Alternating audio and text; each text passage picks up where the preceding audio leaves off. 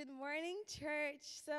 My name is Kazi. For those of you who may not know me, I am from Zambia, and I am currently serving with Willowfield Church. I work for an organization called Pace Movement, and I have been placed to work here, and I help with the kids and youth team.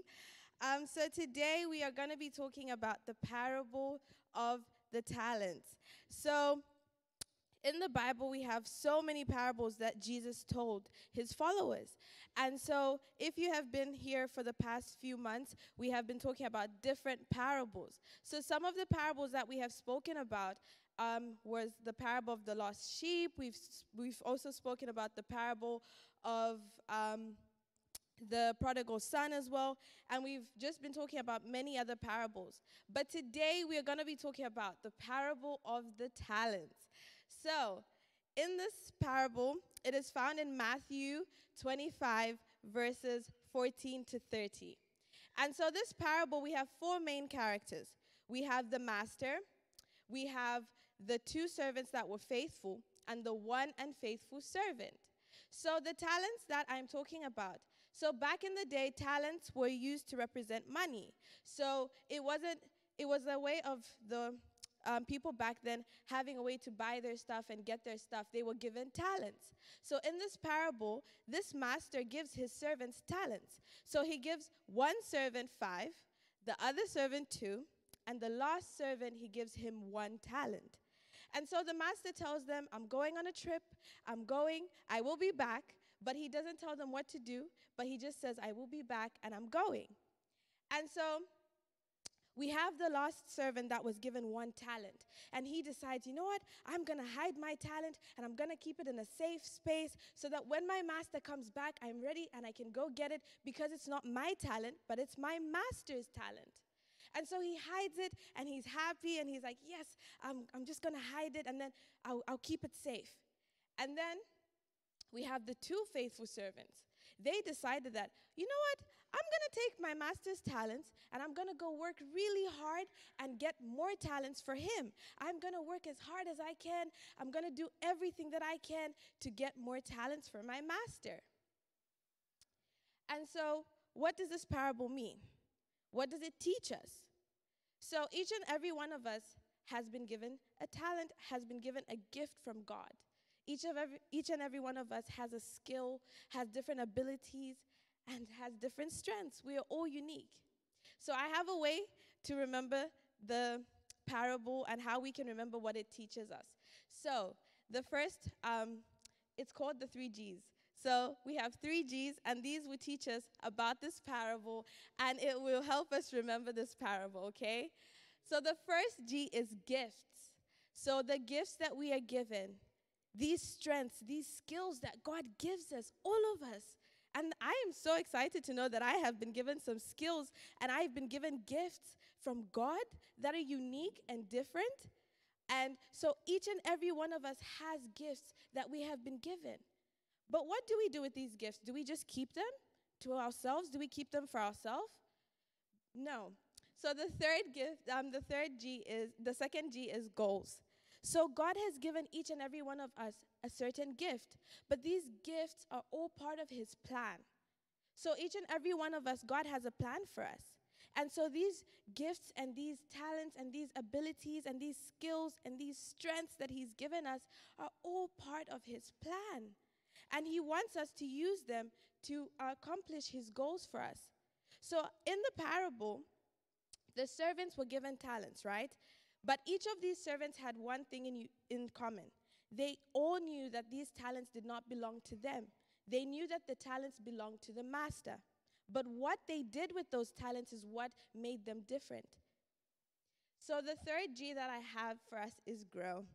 And I'm not going to sing as well as Abby did, but when I was in primary, we had a little song that we were taught, and it was, please do not laugh at me, but it was a way for us to remember how to pray and read our Bibles.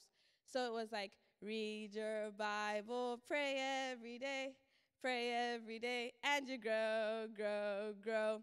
I loved this song. It was like my favorite song in primary, and I would enjoy it. I would be dancing at the back, and I would be singing and screaming. But the reason I loved this song was because it reminded me to pray, and it reminded me that I should read my Bible. And praying and reading my Bible is the way that I would grow. I would grow my relationship with God. And so that's why I love this song. And so each and every one of us in this audience right now is called to grow in God, is called to grow our relationship with God. God wants us to grow, and He wants us to show that we are trustworthy. So with the gifts and the things that He has given us, He wants us to show that we are going to use it well, and that we are going to work as hard as we can, and that we are going to make sure that we produce more.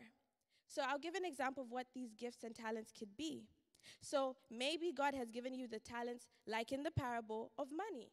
Maybe you have so much money, you have a lot of money, or maybe God has given you the gift of being an older sister, or even a younger brother, or God has given you the gift of maybe being a teacher or a parent.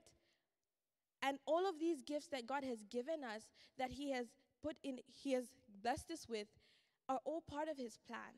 But He wants us to prove to Him that we are trustworthy, and that what He has given us, we are going to use, and we are going to make sure we work as hard as we can, because when we prove ourselves trustworthy, He is able to give us more. In the parable, the one who had 5 talents worked as hard as he could, and he produced 10.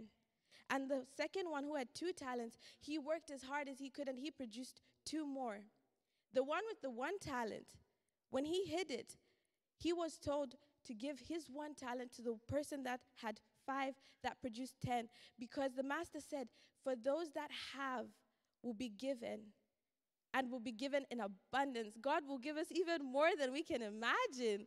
I'm excited to see what God gives me.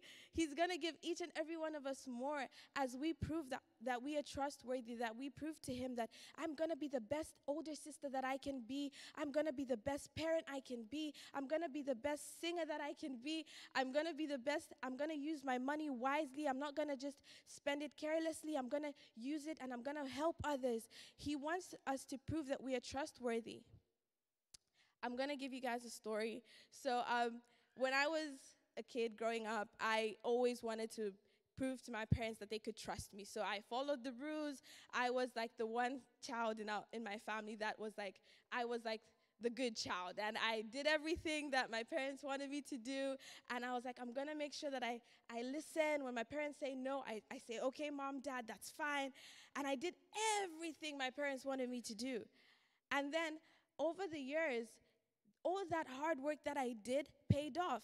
When I was coming over to Belfast, my dad was like, you know what, Kazi, we're excited to send you because we trust you. We know that you're going to go there, and we know that what we have taught you, you're not going to, forget, and we trust you so much that we are able to send you to Belfast alone.